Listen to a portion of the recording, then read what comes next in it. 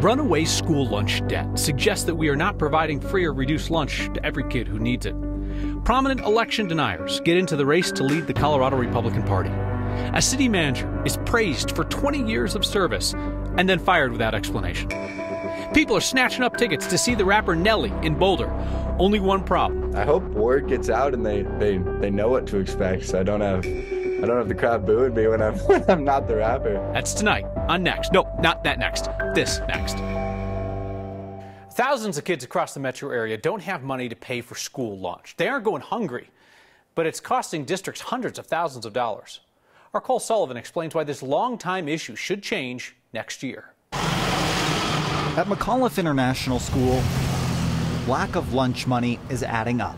Already this school year, students haven't paid more than $13,000 at the cafeteria checkout counter. Sometimes, it's just a few dollars a family owes, and sometimes it adds up and can be quite a bit, and add up to be quite a bit for school districts. Data from Denver Public Schools shows families owe more than $700,000 so far. At Jeffco schools, this year's unpaid lunch money counts for $300,000 in debt. I think having any debts are stressful. And having it with your schools, where you send your child every day, is even more stressful. Ashley Whelan works at Hunger Free Colorado. She says it isn't kids scheming for a free meal. Districts do feed them even when they can't pay, but a broader issue of money, hunger, and stigma. And that they're not paying their lunch money because their families are facing other issues, or the child is facing an issue, like being ashamed or not wanting to show kids that they're poor. Over the years, districts have tried to get families to pay their lunch bills. Some still have policies that allow them to contract with debt collectors. But Whelan says right now, pardon the pun, most just eat the cost.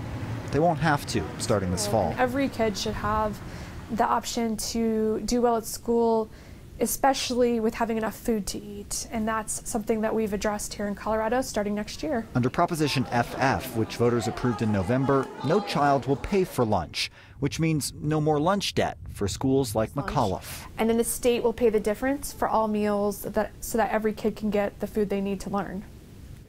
Whelan was part of the team that advocated for that ballot measure. It won't solve the district's debt problem this year, but assuming the districts opt in next year, she expects it'll cut down on lunch debt and mean fewer kids will go hungry. Here's why: because when all meals were free during the height of the pandemic, she says there was a 20% increase in hungry students in the lunch line. Kyle.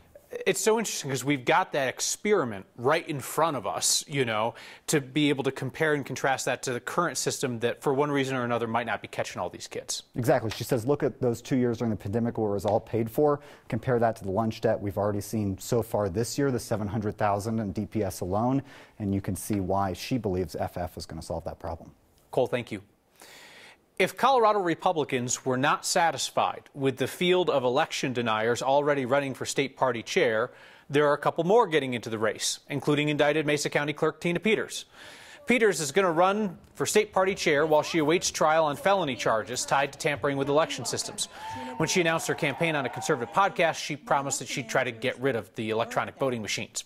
Former State Representative Dave Williams of Colorado Springs is also newly into this race. He's the guy who claimed without evidence that more than 5,000 dead people voted in Colorado. He spoke at the election deniers rally at the Capitol with My Pillow guy Mike Lindell. Williams lost a GOP primary for Congress after a judge ruled that he could not appear on the ballot as Let's Go Brandon. And former state senator Kevin Lundberg is also in the running for GOP chair. He said the 2020 election was stolen, claimed the 2022 election was plagued by widespread fraud. Lundberg said he also wants to ban electronic voting systems. Candidates already in the race for GOP chair include former congressional candidate Eric Odlin, who said the 2020 election was absolutely rigged, and former congressional candidate Casper Stockham, who said he felt it was rigged, and conservative Christian activist Aaron Wood, best known for opposing drag shows and opposing the celebration of Halloween. Denver-based Dominion Voting Systems is asking a judge right now to rule against Fox News Channel even before their defamation lawsuit goes to trial. Court filings show that Fox News hosts and newsroom leaders knew that the election rigging claims were false, that there was no evidence of widespread election fraud. But the network kept bringing on guests to push these theories that even internally they called, quote-unquote, nuts.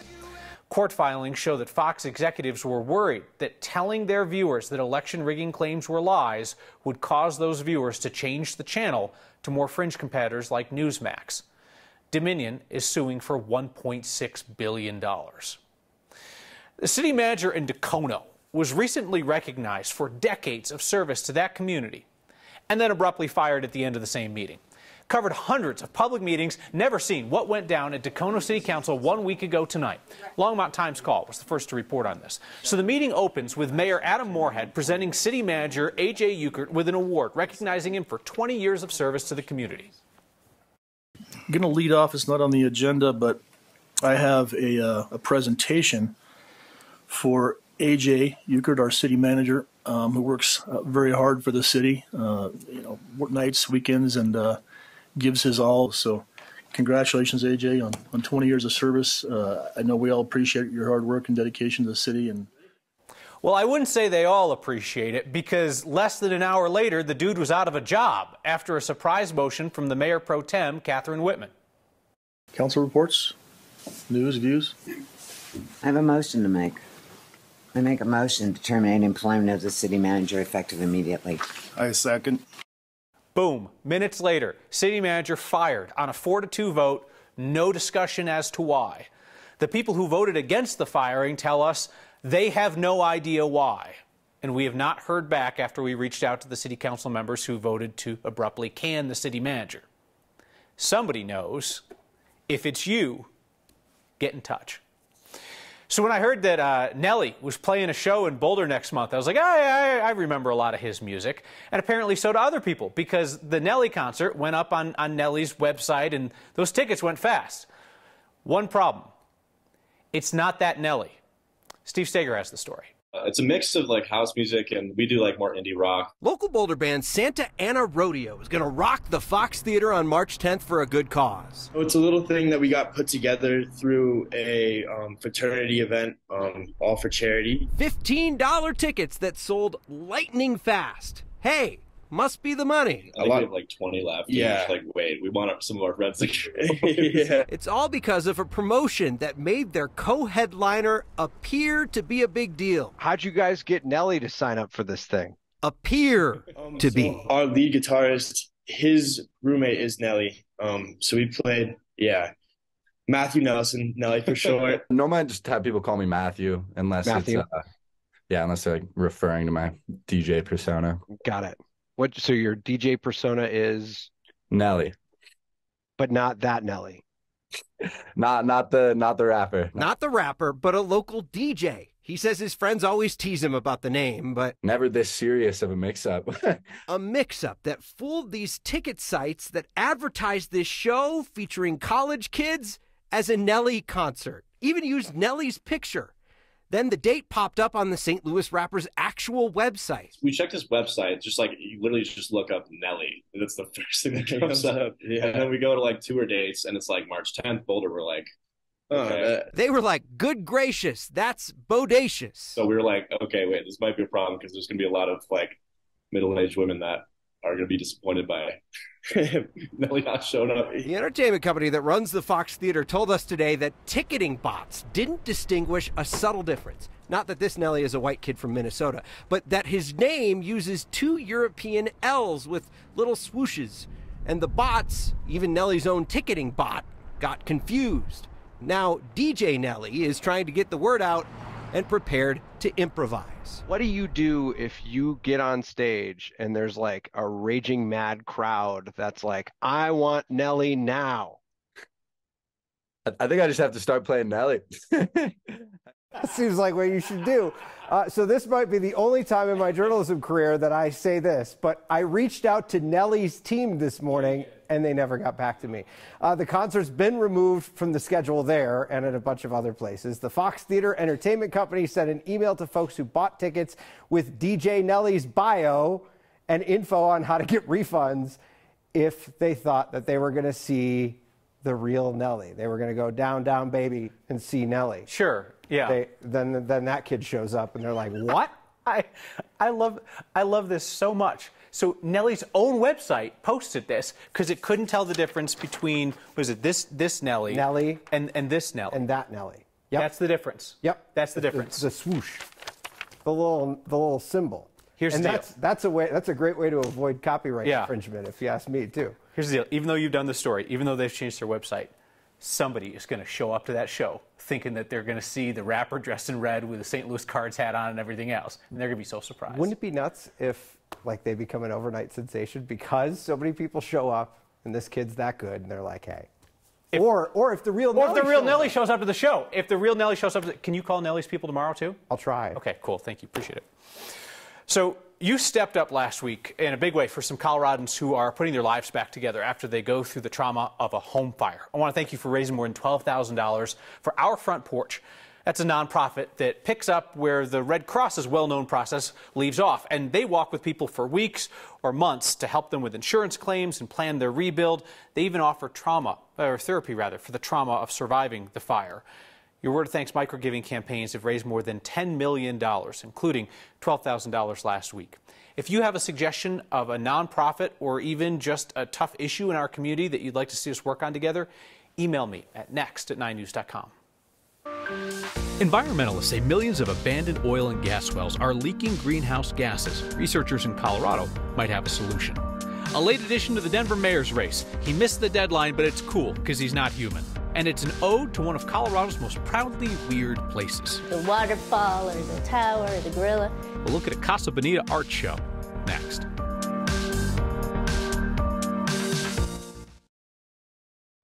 Colorado legislators are looking at a possible solution to greenhouse gas emissions from millions of abandoned oil and gas wells across the country. It's called biochar. It's a type of charcoal that's made by burning organic materials at very high heat. Researchers at Colorado State have looked into its ability to capture carbon from the atmosphere and to filter greenhouse gas emissions. Well, now Democratic state legislators have drafted a bill asking those researchers to study whether biochar could be used to plug up old oil and gas wells and stop the release of gases from them. Environmental advocates say it could be a big tool to combat climate change. EPA estimates that there are more than 3 million of those abandoned wells across the U.S., and about 2/3 of them have not been plugged. If this bill passes, it would require researchers to provide a final report by early next year. Hey, may I make a recommendation? I want to point you to something that we did not write, but I think it's worth your time. As if there weren't enough mayoral candidates to hear from, here's the new guy. Our partners at Colorado Politics created him. This is AI candidate Taylor Wood. Colorado Politics reporter Ernest Lunning created the AI candidate and has used the predictive text algorithm to ask him all of the questions that we put on the 9 News candidate survey, which is on 9news.com. Most of the AI candidates' answers are vague and wishy-washy, so just like a real mayoral candidate. If you want to weird yourself out or just read what a computer thinks people want to hear about public safety, homelessness, and the outgoing mayor, you can find a link to Ernest's article on the Next Facebook page. And then, for the real human takes, just as wishy-washy and vague, go to 9news.com for the responses to our candidate survey. We'll also be hosting extended one-on-one conversations with all 17 mayoral candidates over the next few weeks. We begin tomorrow with Kelly Brough, longtime political insider making her first run for elected office. Barring something else going on, we expect that conversation with Kelly Brough to air tomorrow on Next. We've interviewed a couple of the mayoral candidates who announced their campaigns here on Next. You can see those interviews in full right now on the Next YouTube channel on 9news.com. Were you out and about today? Especially up in the foothills, you probably felt and heard the strong winds. 40, 50, 60-mile-per-hour gusts. There's going to be a brief little lull, only to increase yet again tomorrow morning. 31-mile-per-hour gusts around Blackhawk, off to Boulder and Broomfield, too. Stronger up in the mountains. And this high wind warning will continue until lunchtime tomorrow. Again, the foothills all the way up into Wyoming will be under that. And we could see wind gusts, especially across the higher peaks, upwards of 80 miles per hour. Once we kind of get rid of those winds, we'll be watching our next storm system push in. That one will be bringing us some snow by the middle of the week. Tonight, temperatures falling to the 20s and 30s here for the metro area. Still pretty mild up in the mountains tonight, too. Tomorrow, it will be the warm before that next storm system rolls in. 50s here for the urban corridor. Some areas in southeastern Colorado close to 70 degrees in February, or in the 30s up in the mountains. But as this storm system kind of charges into Colorado, it'll hammer the high country with not only snow, but again, some pretty gusty winds too. We have winter storm warnings in red. Those will go into effect tomorrow and then continue through late Wednesday night, even some areas into Thursday morning. Right now it looks like about 1 to 2 feet of snowfall stacking up. We have the advisories in place right there around I-70 for about 5 to 10 inches around Vail, Aspen, and then you can see the winter winter storm watch in effect for the Front Range foothills, even Fort Collins included in that, for about 5 to 8 inches. Here in the city, we are not under any advisories, not yet anyway. Looks like about 2 to 4 inches coming our way during the day on Wednesday. It's cold. We dropped sub-zero early Thursday morning, but bounce back, 50s and sunshine for the weekend. An art show fueled by nostalgia and pink paint. There's 84 pieces of Casa Bonita art in here. Handmade tributes to the restaurant that makes hearts flutter and stomachs churn. Next.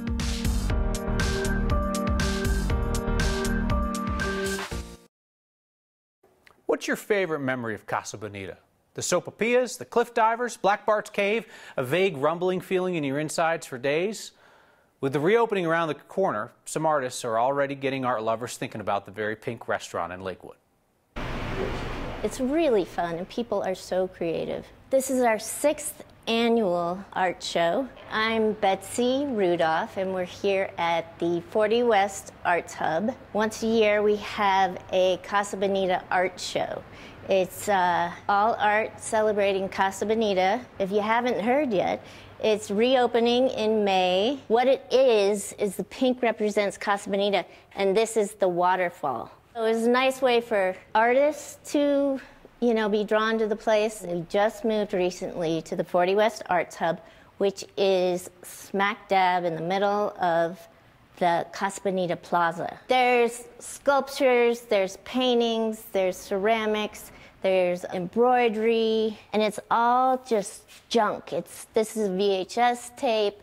These are forks. It's such a great topic. It's so easy to find, something to, the waterfall or the tower or the gorilla. You walk in and you see sort of the spread of art, and everybody just sort of smiles. We had submissions from all over the country: California, Illinois, Georgia, Maryland. We got, I think, 137, and we accepted 84 pieces. I think it goes to show you, we all could use a smile, and there's no thinking too hard. It's just enjoying yourself and really just being excited about the next piece. And even if you haven't been, it's great. And it'll whet your appetite for May when it opens. I love that last one with the opening soon sign. Rudolph says the show will be up for 2 more weekends. She's already planning for next year's show. So apparently the idea of bringing Nelly to the Not Really Nelly concert in Boulder might not be as impossible as we thought. Next Viewer's Feedback explains how.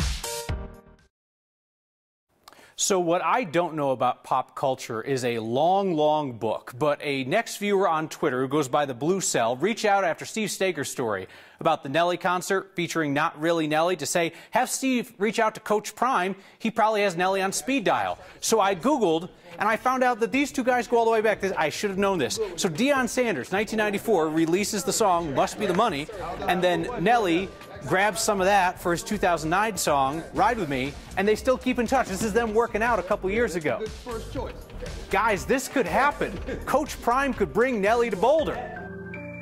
See you next time.